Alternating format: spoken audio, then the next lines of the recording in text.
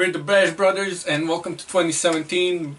We hope you had a great time with your family and got a lot of cool stuff, and that you didn't pass out drunk out in the street like some people do in the movies. We haven't been here in a while. We had to see some movies, and it took us a while to get this list done, but it's hard to do a top 10 list of movies. It's hard just because there's a lot of movies came out this year. And we had to wait some movies to even start playing so we can even put them on, to see if we can even put them on our list, like Collateral Beauty, and it just making a top 10 list is easy. I know I did it last year, and it was tough, but this year was even tougher, and a lot of good movies. A lot of good movies. Alright, so before we start, yes, the way this works is we're gonna borrow from some people. So we're gonna do honorable mentions, we're gonna do our 10 to 6, and then we're gonna do 5. We're just gonna borrow the format. Yeah. The movies are ours, and bear that in mind. We're not gonna like the same movies you do. We may not even We're like... definitely not gonna have our top 10. There's gonna be some stuff that showed up in other people's top 10s, but it's gonna be a few different things, I guess. It's our favorite movies. These aren't necessarily the best made movies, the best performances in the movies. These are our top 10 movies. These are our top 10 movies. Top 10 movies that we like this year. That we like this year because of entertainment value, because of for whatever reason. The plot, the actors, doesn't really matter. Rewatchability, you name it. Stuff that stuck with us. Yes. But so we're gonna do, before we do honorable mentions, we're just gonna put it out there. There's a couple of movies that technically in US got a December 2016 release date, but we don't get to see them till January. Some of them even, I think, early February. So we just, some of them might have made it on our list. A couple of them probably would have, but we did not see them. But since they're technically... And they haven't even come out yet. Yeah, so that's why we didn't see them. But since they're technically December 2016 releases, we're just gonna name them. There's La La Land, there's Silence, there's Fences, Monster Calls, Hidden Figures, Live by Night, Patriots Day. All great, all of them should be great movies. Stuff that we're hearing about it, they will be great movies, but technically we didn't see them yet. We won't get to see them for a little while yet, so they're not on the list. So now you know why, because we didn't see them, so we can't put them on there. And it's already January, already began, and we already waited long enough to make this list. So we also gonna leave from the list Sing and Moana, because in Croatia animated movies get dubbed, and since we don't support that, we haven't seen either one of them yet. So that's why they're not on our list or even among honorable mentions. Well, there are honorable mentions right now, but we haven't seen them. Moana would probably get on our top 10 list, maybe, probably, from what we hear about it. Disney, we love rock, and from everything we saw about it, we definitely love it. But we didnidn't see it yet. So yeah, February, March. So the way we're gonna do this. Sing also looks great, but yeah, Sing looks great. Same thing, we didn't see yet, so it's not on the list. Now you know why. So yeah. So we're gonna do the bottom 5, 10 to 6, and then we're gonna go to 5 to 2, and then we're gonna do the number 1 start off first. Yeah, okay, so we're gonna do, now that we got the honorable mentions out of the way, some movies that did not make it to the top 10 for me. Few that I really enjoyed. You have Jungle Book, The Finest Hour, Bastille Day. It got released here as a Bastille Day. For you, it's probably The I actually Take. missed that one. Sully. There's Hunt for the Wilderpeople, and there's Great Gilly Hopkins. Jungle Book, just an all-around great movie. I loved it. I mean, it's not one of my favorite animated movies, but what Jon Favreau did with it, Don't worry, I got he brought it to life, yeah, I just loved it. Finest Hours, we get to see a lot of tributes to the military people, to the police, but I think the last... I don't think there was military in that movie, it was Coast Guard. I'm getting to that. We rarely get to see tributes to the Coast Guard. The Rock did San Andreas. There was a little Coast Guardish there. Kevin Costner and Ashton Kutcher, they did The Guardian, a great tribute to the Coast Guard. But this is early. I can't remember the year, 19 something, 40 something. It was early 20th century. Yeah, great all-around movie performance. Chris Pine did a great job. Probably his best role, in my opinion, of his next to Hell or High Water, which you didn't see, but I did. So. And two movies that I really kind of wanted to push into my top 10 because you always gonna have one of those coming-of-age stories that you want to push up there, but I got two of them actually. One is Gilly Hopkins, the other one is Hunt for the Wilderpeople. Wilderpeople, yeah. Now Hunt for the Wilderpeople, he was directed by Taika Waititi, who's gonna be doing, who did Thor 3 Ragnarok, so that should be, it's coming out next year, this year. Apparently our siblings loved it. I loved it. I watched it. It was great. I mean, it's about a kid, a foster kid who gets put into a foster family. His foster mom dies and he kind of stuck with his foster dad. He calls him uncle, played by Sam Neill. And they kind of go wandering around New Zealand bush area, and there's a national manhunt going on. There's a couple of stuff that happens along the way that just make it really funny. Gilly Hopkins, probably for me the best movie based on a book that came out this year. Catherine Peterson did the book. I didn't read the book, but judging from the movie, if the movie turned out this good, book it's gotta be, you know, Sophie Nelise, I think is her name, started, and Catherine Bates, Sophie, did The Book Thief a couple of years back, so great all-around performance by them. So that's me, that's honorable mentions. So your top 10 list, top 10 to 5. 10 to 5, The Accountant. Now at number 10, Doctor Strange at number 9, Eye in the Sky number 8, 7 has to be Assassin's Creed. Oh wow, okay. And Deepwater Horizon brings it in as number 6. Number 6, wow. Okay. Though, okay, those are good. My honorable mentions. So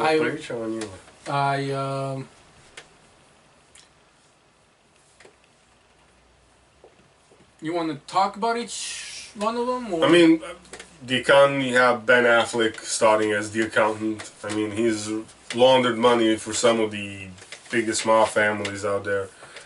And if you ever want money that can be traced, you go to Ben Affleck. And Anne Kendrick's kind of jumps in there. And The Punisher's in there. I'm just going to call him The Punisher.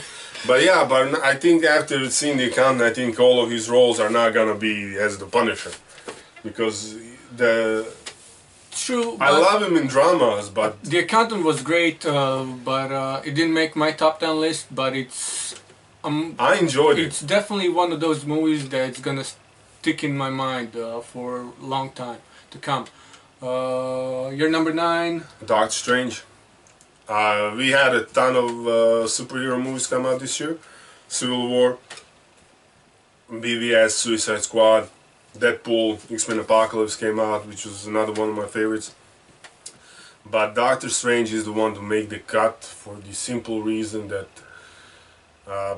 Marvel uses a formula that worked with Guardians of the Galaxy, worked with the Ant-Man, where you have a standalone movie that does tie into the Avengers, but at the same time stands alone. But as far as the plot, as far as the characters, I loved it more than any other.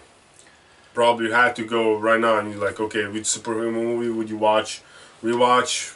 Doctor Strange would be my answer. Definitely. It didn't make my top 10 list, but thanks for doing that, because I had real...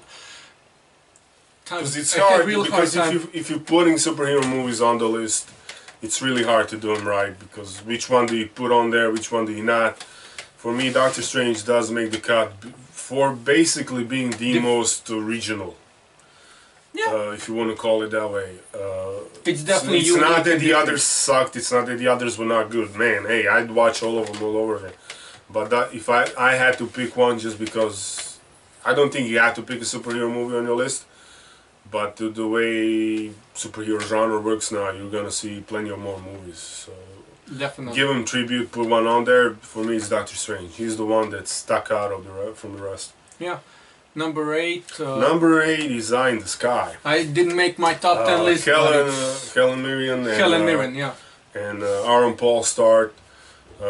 Gavin Hood did Directed. it. And yeah, for me, this was his redemption movie. He did X-Men, he did Wolverine Origins, which I love the movie, but you know what I mean. This one, you got a situation in Kenya, I believe it is. You got. It's a great movie talking about the way things are in today's world in regards to Big Brother being active and. Well, yeah, because you have a military operation and they want to capture a couple of wanted men, I guess. And pretty soon the whole situation goes from a capture mission to a kill mission, because there's suicide vests involved, and at that point you're gonna blow the whole compound out, and then you have the whole situation where there's civilian casualties, and what do you do? Yeah. Because you have to take out a high target, and you have civilian casualties that you want to avoid. And he deals with that whole dynamic. Yeah, it's pretty powerful though. It reminded me of Failsafe a little bit, even though Failsafe had the nuclear bomb in the middle of the Cold War, and Remake also in the Cold War, but it was remade. But it was a nuclear bomb, and it had this whole dilemma of whether to push that red button and yeah, here's the same thing. Like if you kill them now, you have civilian casualties, and so, someone's gonna be responsible. Someone's gonna have to answer, and we want to avoid that at all costs. It plays the dynamic of, you know, you got to stand up for something. Yeah. And Aaron Paul just kills it in this one. You know, he's the drone pilot who's supposed to fire the rocket that kills people, and he's holding it off as long as possible to avoid the civil casualties. But the whole dynamic of the movie just, it kept me on the edge of my seat. Yeah. And I try to keep it off my top 10, just couldn't. It was that good for me. Number 7? Assassin's Creed. Assassin's Creed. Assassin's Creed. It's technically a fourth video game movie of the year. Well, you had Warcraft, you had Hardcore Henry. And Ratchet and Clank. I don't know if which they were clanked a lot, I think. But no, Assassin's Creed, based on the game, yeah. I played the first game, didn't play the rest of them. But I didn't play any of them. I loved what they did with the movie. I loved the way that they brought the past and the future together. I loved the way that was my most favorite part. The music fit, and for me, I never look at the music. You know that I don't care. I mean, you can do Mozart. You know what I mean? I don't care. I'm looking at the movie, but at one point, even for me, the music just clicks. I mean, everything's perfect. I know it gets a lot of bad lip, but for me, it's a great movie. The performance by Michael Fassbender, by Marion Cotillard, it's just their dynamic, the way they play it out, especially towards the end of the movie, just amazing. Yeah, and the part of the movie, I thought that, I mean, Jeremy Irons says, like, I know you're scientist first, Templar second, but to me, I don't think she even wants to be a Templar. No, but so, that's where the whole dynamic at the end comes in. Yeah, and then you have the end, the way they finish it. They set it up for the next one. They could have done it differently, but for me, I loved it because they say, hey, we're leaving the possibility open that we are making another one. I really do hope they do. I hope they do, and I hope they finish the story with the apple, because to me, they could have done a one-off, or just make it a standalone, do one movie, and if you want to do the next one, just do another story. But I love the fact that they decided, hey, we're gonna keep this up. I was a little bit disappointed with the ending, but the action's there. Oh, the action, I mean, the sets, the ambience. You believe the stunts. You believe you're in 1492. You believe it because you're there, and you're living the game. Oh, you're definitely reliving the game.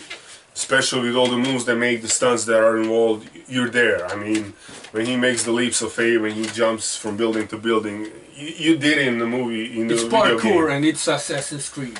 Oh yeah, and I love that. Yeah, and number 6. Deepwater Horizon. Peter Berg did it. Peter Another Berg one and that Mark Wahlberg. Mark Wahlberg starts. Another one based on the Actual events that actual took events that took place place. about 4 years ago. Was it 2012? Yeah. I think it was. And With, with the oil spill in the Mexican yeah. Gulf that literally had whole world talking about it on social media and following news and sharing stories all the time. One of the biggest natural disasters of our time. Yeah. Of our time, of 21st century. Did a heck of a job putting this one together. Mark Wahlberg is fantastic. John Malkovich, I mean, you hate the guy in the movie, but that's how good he is. That's how good That's what his roles. He's kind of the bad guy, but he plays the role perfectly. And the movie just Kurt shows Russell's in there. I mean, yeah. But you have the whole oil spin, so the whole story happens on the actual oil rigs. Yeah, and we know how the story ends, and we know how the what happens. But to see it from that point of view, seeing it as somebody who was there, it's just amazing. Definitely. You know, so he had to make the list. Made it a number 6. Okay. What about you? I have a Deepwater Horizon. Also, I tried to put if I wanted to put all the movies on the top 10 list, it would probably all be movies based on true stories. So I had to, for reasons that, because I liked too many movies, I had to put Deepwater Horizon on the honorable mentions list, along with Sully, Race, and Eddie the Eagle, as well as The Finest Hours. Eddie the Eagle is probably one of my favorite movies of this year, but there were so many good movies. I cried. I cried. I cried. All 3 times I watched it. Yeah. Another movie is Hell or High Water, even though not based on a true story. The one that I didn't watch. It's basically Bonnie and Clyde in modern day, but it's 2 brothers against the banks in Texas, and definitely tells an old story in a new kind of way. I was definitely wondering what was going to happen in the end. It was definitely a wild ride. Puns always intended. Another movie, and then I have The Accountant on the honorable mentions list. Definitely not a movie I'm not gonna forget anytime soon. Doctor Strange, X-Men Apocalypse, and Captain America Civil War, all great comic book movies. If I had to rate them, I would probably put Doctor Strange in the lead, but it was a great year for comic book movies. But this year I just couldn't put any of them on the top 10 list for reasons you'll see. And yeah. And Kevin Smith, that's why.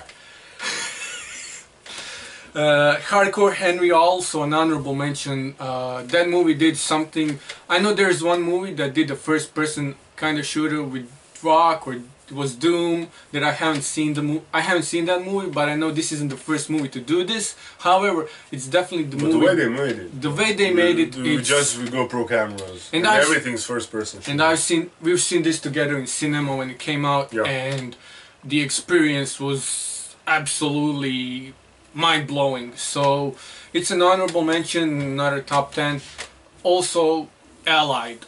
Allied is a movie by Robert Zemeckis, who is probably my favorite director right now, maybe of all time even.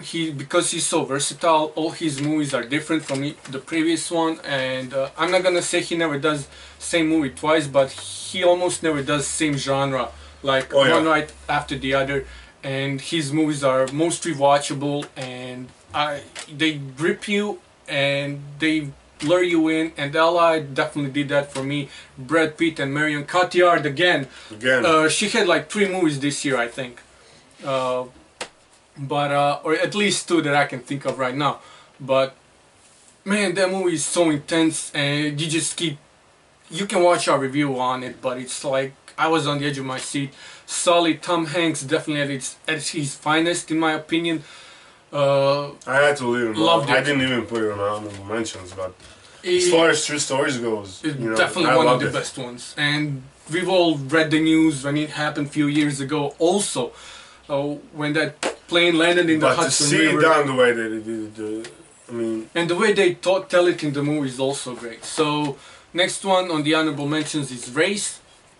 For all the reasons that it's set up in before World War, in 1936, Hitler's Germany is reigning and Olympics are in Munich. And here comes this black dude from US, from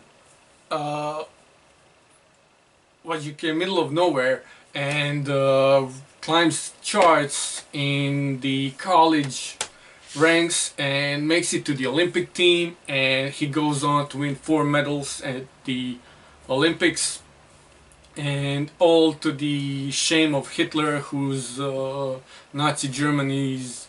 he wanted to see the Nazi Yeah, he wanted to see the so Nazi supremacy, and here comes this didn't black go well. dude that, didn't go well for Hitler, but he couldn't do nothing about it, otherwise he would have caused World War II before he wanted to. So, also the finest hours, we talked about it, Eddie the Eagle. I didn't know this story. The fact that the one thing I liked about this movie is based on true stories. This guy who knows he's not good at stuff, but it doesn't matter. He goes on and tries his best, and he does it. And he may not have won any medals, but he broke records. He won a lot of cars though. Oh, definitely. Because he showed up when they had the Winter Olympics later And on I didn't in even know. 19 I didn't even know this story. And when I saw, they even have a shout out to the Jamaicans who were in the bobsled race during those same Olympics, Yeah. and that was one of the best parts of the movie, even though it's like 1 second long. And the kid who plays Eddie,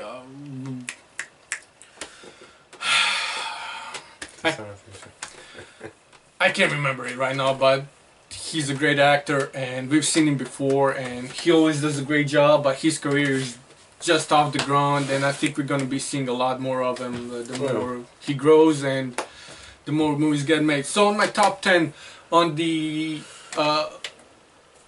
10th place is Arrival. Great movie. You can watch our review of it. There's stuff in it that I didn't like, but the concept and what it does for alien invasion movies, I just couldn't have put it off my list. So it's on number 10. Number 9, Yoga Hosers. Yeah, Terran Adjective. Kevin Smith. That's the Kevin Smith part. Yoga I think Hosers. he's the only guy who actually put a Kevin Smith movie on the top 10 list. Ever. Like ever. Even Clerks didn't make it. Or Jersey Girl. I love Kevin Smith. We love I'm a clerk. I actually work as a clerk, so I know everything that happens in that movie. But to actually see Yoga Hosers make the list, I mean... I know. But Kevin has to watch this just for the only reason is like somebody put Yoga Hosers on the top 10 movies of the year. I'm gonna definitely tweet at him.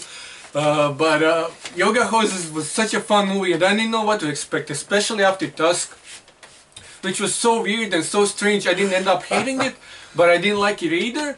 I found it interesting, and the concept, but Yoga Hosers is so different from Tusk. I didn't watch it yet.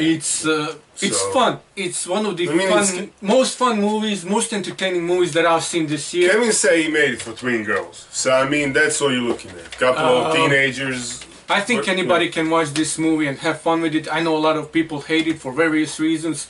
But that's the thing with Kevin Smith. He's gonna ask the studio for $1 million to do a movie, and movie is gonna say, yeah, why not? It's $1 million. He's not asking for 100. He's not asking for 50. He's asking for 1. He's not gonna bring in a lot of profit, but now he's at the point where he can make the movies he wants. Exactly. Just for this purpose that they don't cost much. Exactly. And Johnny Depp is at one. This is probably one of his best roles in recent years, by far. Like the detective he plays is so crazy, and it's my kind of character. It's a character I like to see. So it makes It's been So there you have it. Yoga Hosers, directed by Kevin Smith at number 9, ladies. At number and 9. Not even it beat out Arrival. Yes, it did. And a whole stock of other movies. I mean, We're gonna didn't even make the list. Hey man, this is my list. I had to be satisfied, and I wasn't satisfied until I put Yoga Hoses there. So I don't There you care. have it. I don't care. All right, moving on. At number 9, this is a movie I debated whether to put on my list or not, but eventually it made it. One of the funniest movies this year is The Nice Guys. One of the funniest movies, if not the funniest, I've seen this year, and Ryan Gosling. I laughed a lot on that one. I mean, just the concept alone. It's one of the one of 3 or 4 movies that came out this year that were set in 70s or 80s, and it was definitely one of the best movies of the year. It maybe could have gone a little bit higher on the list, but I don't know. It was. you have great actor performance. You have Russell Crowe. You have Ryan Gosling. Yeah, and the girl Angwin Rice was great as the girl. They didn't make her too smart. They didn't make her, seem. They make it witty enough. Witty enough. Usually kids are made to be like smarter than they actually are. She was just about right. So Yeah. number 8, The Nice Guys. At number 7, I could not put this movie on my list. And watching at your list, we both have video game movies on our Yeah, but this spot. one, mine was so much better than yours. No man, Warcraft. I mean, I've been waiting for a Warcraft movie for so many years. I can't even begin to describe how satisfied I was after watching the movie. And this movie begins on such a high note. Music starts right from the beginning. Right when you see the intro, and it doesn't stop there. People complain it's difficult to follow, especially if you didn't play the games. No, it's not. And I call BS, because it's really simple. You have 2 sides, and one side is in civil war, and they basically. You have orcs who are in civil war, right? And they come to humans' world, and they try to conquer it, and battles happen, things happen, and orcs end up living on this planet. Another thing they have in common is the ending. They set it up for the sequel. They set it up for the sequel, but for Warcraft it made more sense. But Makes sense for the Assassin's Creed too. I mean, I love Warcraft. I could argue I'm that, not gonna give you that. I love the actions there, the CGI effects. The effects are amazing. One of the gripes that I had with Warcraft is Travis Fimmel brought on too much Ragnar Lothbrok into his character, which I didn't think fit Anduin Lothar's character. But you know what? It's Travis Fimmel. It's Travis Fimmel. The movie works. I mean, the movie works fine. It. The movie works fine, and it has to be on my top 10 list. Is it better than some other movies that came out this year? No, but for me, our list, people, our list. Our list. He put Yoga Hosers, so it's not like he's playing too much. At number 6, I have one of the most obscure movies that came out this year. I didn't even watch it. That's how obscure. Many people don't even know about it, but Elvis and Nixon is an Amazon-made movie, so it's a streaming service, and it's only 1 hour and 20 minutes long, but it's fun, witty, exciting, and Kevin Spacey and Michael. You watched it, I didn't. Oh, what's his name? The guy who played Zod in the Man of Steel.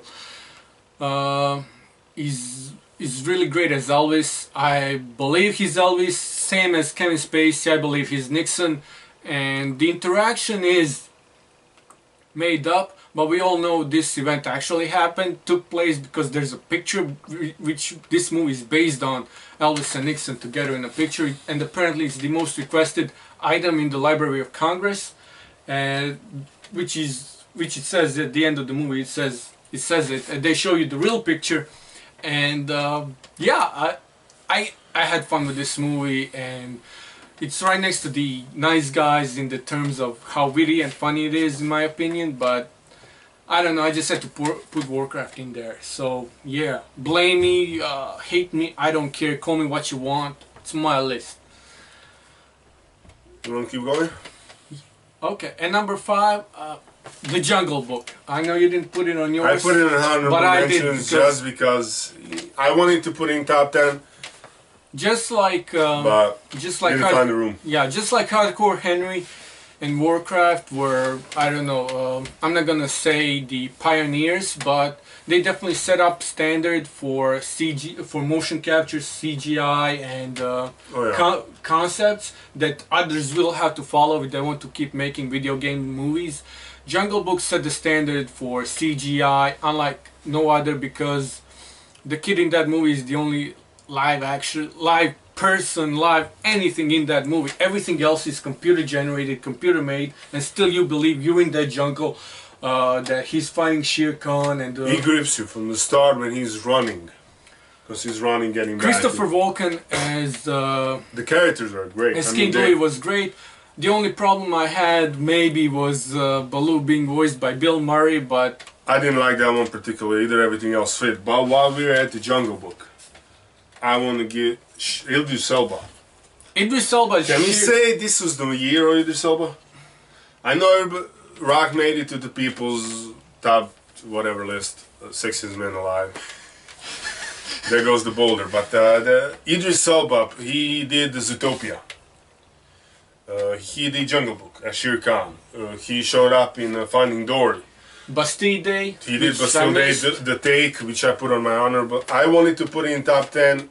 Basically, it's a 90s action movie with Idris in it, set in Paris. It's good. It's really, really good. And then he did Star Trek Beyond, being the main villain.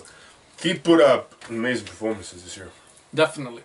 And least of all is one of the reasons I love Jungle Book this much is because it stuck to the original Disney animated movies. They even put the songs in it, and just seeing Christopher Walken sing King Louis' song was amazing. Bare Necessities was great. It was great. It was. I couldn't get over Bill. I love Bill Murray. Like, put Bill in the movie, I'm gonna watch it, but he did not fit as Baloo. Like, true. Everything else made sense. All the other casting choices, Ben Kingsley as Bagheera, everything made sense. But Bill was there and he just didn't fit right. Okay. For me, he didn't fit. Well, and I love Bill, but he just didn't fit in the movie. Well, for me... Dan Aykroyd or, John Belushi. Jim Belushi, sorry. Put one of those guys, they probably would have done better. True. I agree. Not that they would have necessarily done a better job, but they would have fit in better. Definitely. Bill kind of didn't fit. It was like all this thing was happening, and Bill was soloing through the whole thing. Kind of. Which took the rhythm off a little bit. We'll put the link for the review in the description below if anyone wants to see it. I think I even singing that review. Could be. Number 4, the movie we've been waiting for a long time, and as of a couple of days ago we had a different list. Both our lists were different, and then we went to the movies to catch up, if you would, on the couple of late arrivals here, and the list changed. Like, the movies we watched, Collateral Beauty came in pretty strong. I said I cried on Eddie the Eagle. I didn't cry nearly as much as I did on Collateral Beauty. My eyes were watery the whole time. It's such a beautiful movie with such a great story, and it's not just that Will Smith is the main character, but it's just the point of view you see. He's part of the puzzle. Yes. He's not the face on the puzzle. He's part of the puzzle. And the movie. Because I got it. I got Collateral Beauty as well. On number 4 as well. So we can do Collateral Beauty right now, but you had Will Smith. He's not even the main character. Well, he is. He is, because if you didn't play Will Smith, centers around him. Yeah. But there's so many pieces in this movie, from his friends played by Edward Norton, Michael Pena, and what's her name? I forget. Sorry about that. They play his friends. So Will Smith loses his daughter to GBM, I think it's called, rare form of cancer. She dies, and 3 years later he still can't move on with his life. So what he does, part of his therapy, if you would, he writes letters but not to the people. He writes letters to time, to death, and to love, as he feels betrayed by them. And so his friends kind of band together, which is a whole nother story, and they bring in a couple of actors to play time, love, and death. But the way the whole thing fits, Keira Knightley plays love. When she speaks, she cries, so you can imagine what happens when you're watching her cry. Helen Mirren, again, she plays death, and she does an amazing job. And a little kid called Jacob Lattimore, he had the standout performance for me. He playing time, and the little while the time was in the movie, he didn't get a lot of screen time, but unfortunately I was hoping for time to have more time. He nailed it. As far as performance goes, he did a heck of a job. The whole movie. And we didn't do a review on this movie just because we saw it so just watched it yesterday. So I mean, but as far as the movies goes, this is one of those that you would have rated higher, but just didn't fit right. But definitely a highlight of the year. Before us, it was kind of the last movie. So yeah, it's definitely an emotional ride, and bring tissues. Bring tissues. But it's a heck of a movie, and it works. The way the puzzle pieces fit together at the end is just amazing. Phenomenal. Yeah, great movie. I cried a lot this year on movies, but this one kind of takes the bait. Yeah. Number 3, Sing Street. Now this movie came out earlier in the year, and it's mostly unknown actors. It's an Irish movie set in Ireland in the 80s, and this guy wants to start a band, and yeah, it's all about that, but it's so full of, it resonated with me because I know indie artists, I work with indie artists, I hang out with a bunch of them, and this movie was, I don't know, it was so true to life, and the way it was set in the 80s, it just spoke to me because even though I didn't grow up in the 80s, I pretty much grew up in a similar world where we had nothing and we had big dreams. We still have big dreams, and this kid went on and did something most people will never do, and he put that first foot forward, step of faith, and you know, went one step ahead towards achieving his dreams, and whether or not that works out, we never really find out. But that's not the point of the movie. And we see it's the journey. We see his struggles in the new school, with the new people, with the bullies. Forming the band. And he's just, the music's great. Falling in love. And the music's great. Which is usually... Which you have to give John Carney. He's the guy who made the movie. For you who don't know, he did once another... If you didn't watch it, watch it. He did Begin Again with Mark Ruffalo and Keira Knightley. One theme you have in his movies that's constant is the music. He makes, for me, as far as the soundtracks go, he makes about all his. I don't know what he did before he got into directing movies, but all his movies are based around music, and that gives them another special feeling, if you would. Yeah, and Sing Street definitely deserves its number 3 spot. If you haven't seen it or missed it, or weren't sure whether to see it or not, do it. Do yourself a favor and just go see it.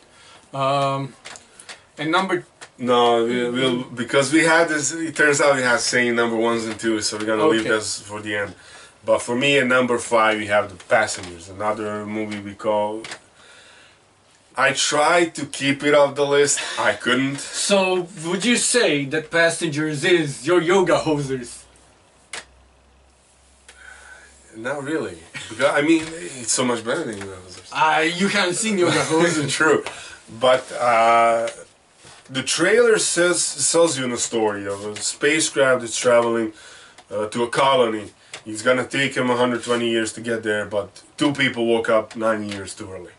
And the way the trailer sets it up is 2 people woke up early, and there is a reason why they woke up early. Exactly. And we're not going to give you away anything. That's what you expect in a movie. But oh my gosh! Something else happens. And the story is so much better than they tell you it is. You come into the movie expecting one thing, and nothing that you expect happens. The story, it's gripping. From the start, yeah, it takes you, it pulls you in, but when it pulls you in, it's not letting go, and you're right there in it. And let's not kid ourselves. I mean, we know this is a concept we've already seen. Robert Zemeckis did it with Tom Hanks and the Castaway, and this is basically Castaway in space. But there's people in this movie. But you don't go into how it's gonna be Castaway in space. It's not. Nothing that you hear, nothing that you see, as long as you didn't see spoiler the reviews, nothing that you see that you think you're gonna see is gonna prepare you for this movie. Exactly. Because it's gonna pull you in, grip you, and it's not gonna let you go. And whether you're debating to see it in 3D or not, 3D is worth it. I usually don't recommend watching movies in 3D. I usually do watch movies in 3D. But we watch them in 3D, don't get us wrong. But I usually prefer 2D. But this movie you have to see it in 3D because it makes sense. It really works. For this movie, the 3D works. It really puts another dimension. Kind of like Gravity did. Yeah, but so much better. Okay. I mean, Gravity, but Passengers, I mean, I tried to even put it higher, but it just didn't fit. You can't put it any higher because because you have to knock some people down. But Passengers definitely, I mean, Chris Pratt and Jennifer Lawrence definitely work as a couple. Like the whole thing fits. The whole thing works. The way the plot grips you, the way that it progresses, and you're there. And it works. The movie works.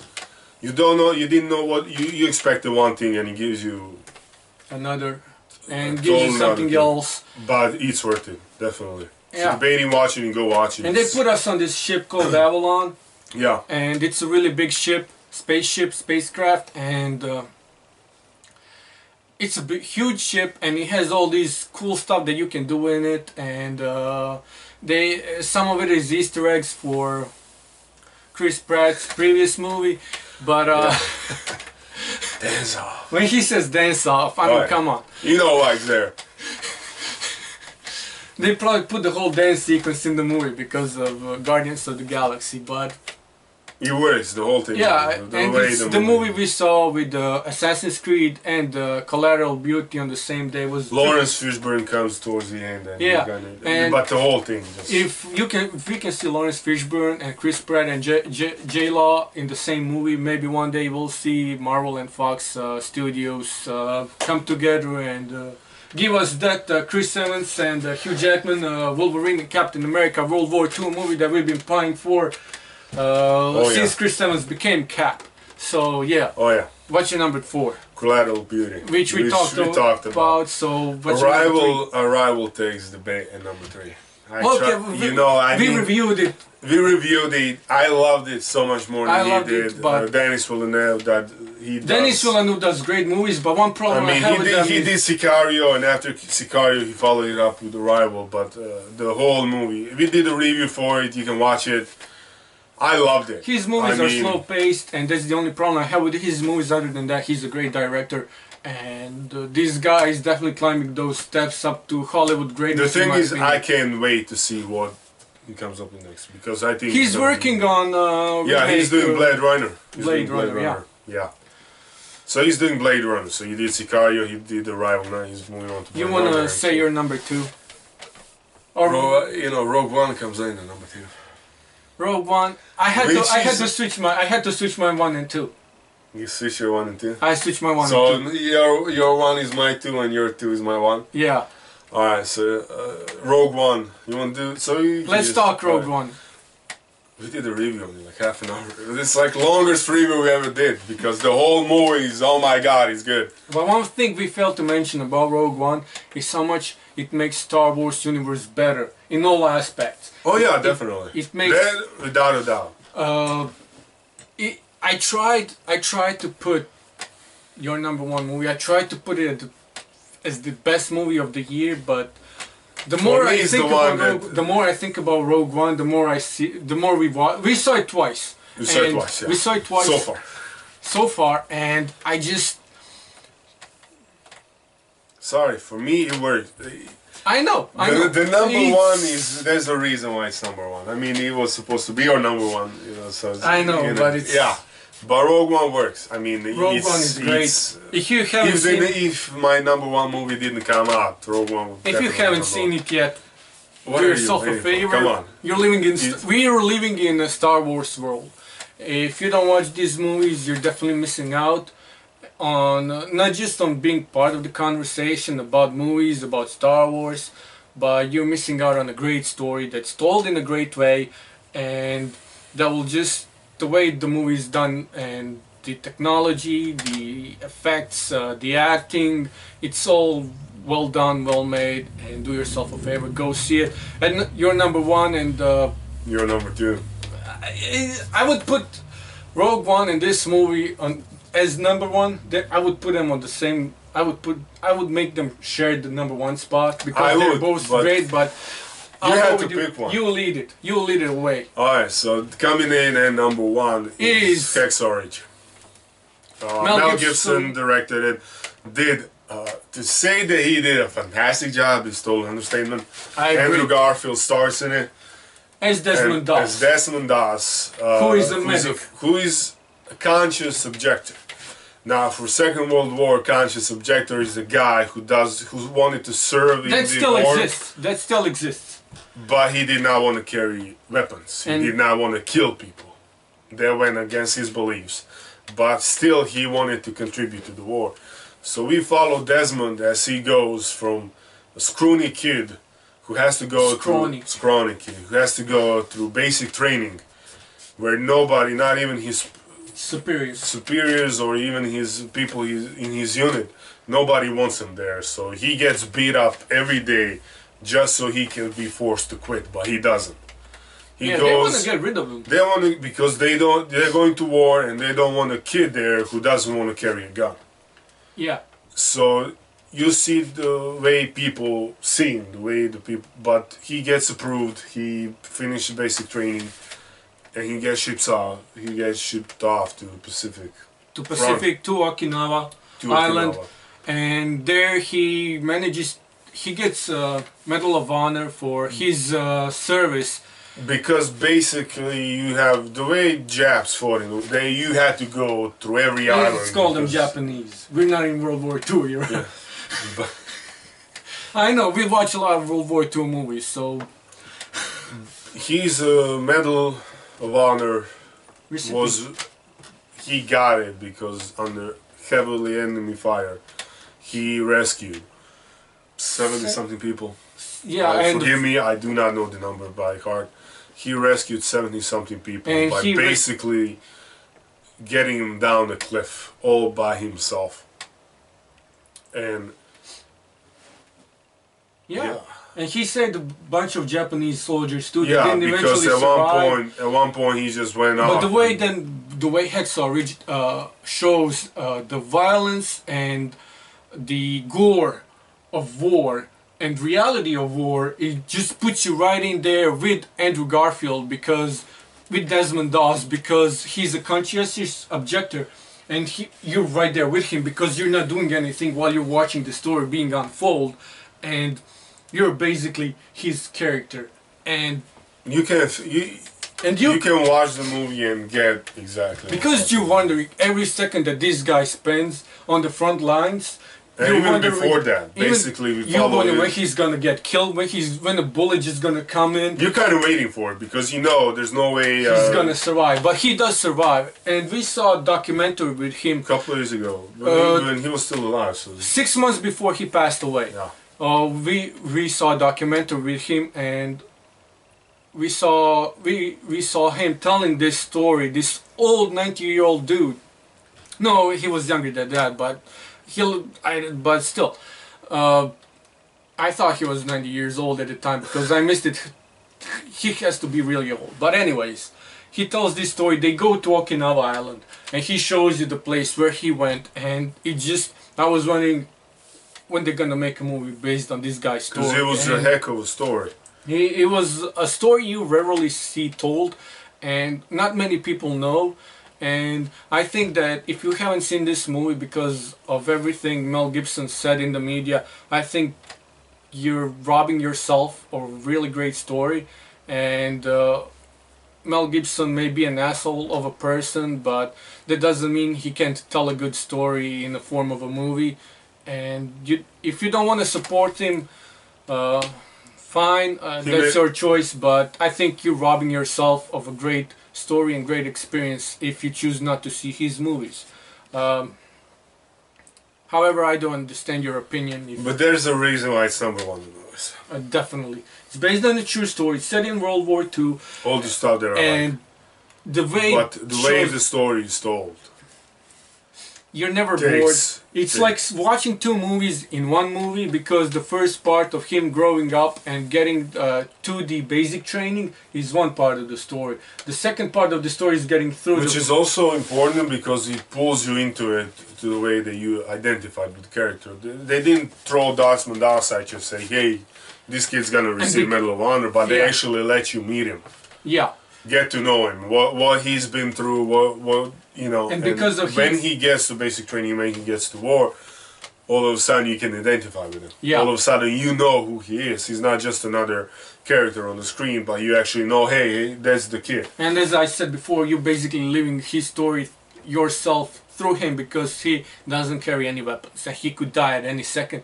But also what they do is, I lost my train of thought, but what they do is the second part of the story, the reality of war, and the way they show you how real war is and why we should avoid it. But the thing is, don't get this wrong. It's not a story about World War II. It's not a story about Pacific Front. It's not a story about Okinawa Island. It's a story first and foremost about Desmond Doss. Yeah, and it's set in the war because that's where people got to know him. But you're following Desmond from start to finish. His fate, the way that he changed, the way people look at him. He was, by the time he got finished rescuing people, he was no longer the kid that everybody beat up on. The scrawny kid that everybody beat up, yeah. They actually, the following day, they had to go back up the ridge after suffering massive casualties, and they actually postponed it, going up the hill, because they wanted Desmond Doss to pray for him before, and actually go with him. And touching on his religious background, he's Seventh-day Adventist. Yeah, he's a Seventh-day. So he doesn't fight. His Sabbath day is on the Sabbath. But you would also think that a movie like this, and because it's done by Mel Gibson, who we know is a Catholic, that maybe this movie would be too preachy, but it's not. It's not preachy at all. It's not preachy at all. It's just shows exactly the way it's the guy who stands up for what he believes when he's put into question, and he does a heck of a job. Yeah, and there's also a great love story and father and son story. Hugo Weaving does a great job of portraying a father. Yeah. And his story is also sad and this is going on for a while. And we've already been going on for a while. We went on longer than we thought. So my number 2 is Rogue One, and number 1 is Hacksaw Ridge. For you, it's the other way around. Doesn't really matter. Those are our top 10s of 2016. Of 2016. You can agree with them. You probably don't. We don't care. We're not. It's our list, not yours. Do your own. Shoot a video and post it on. And then we're gonna go and write stuff that we're not supposed to on your YouTube channel. Not other way around. Yeah, and there's still a few more movies that we have to see this year that came out in 2016 but in they're US. not gonna be made into when we made the 2017 list, they're not gonna be there. Yeah, so they're already on our honorable mentions, and for a reason, because they are supposed to be that good. Yeah, and we hope you enjoyed our top 10 list. Let us know if you what didn't, it's all just the same. Give us your list if you weren't satisfied with us, or think, because these are the movies that that resonated with us, and we hope that we made you see a few of we at least encourage you to see a few of the movies that you missed this year, and didn't want to see. We hope that change you your mind. Yeah, we hope you change your mind and go see them for whatever reason, and we hope you had great holidays, and it's back to work for most people. And I'm gonna start Unless you're a gonna, cleric, you never went off work. yeah, and I'm gonna be learning Chinese, and soon in a few days, but we'll be coming in with more videos this Soon. year, and we'll definitely try to keep it one video a week. And so if you have a topic that you want us to discuss, let us know in the comments, or tweet at us, or message us on Instagram. And yeah, follow us. We still need 96 more subscribers so we can customize our Bash Brothers link on YouTube. But so make sure to share this and talk about it with your friends. And we hope we'll see you next week. Bash Bros out.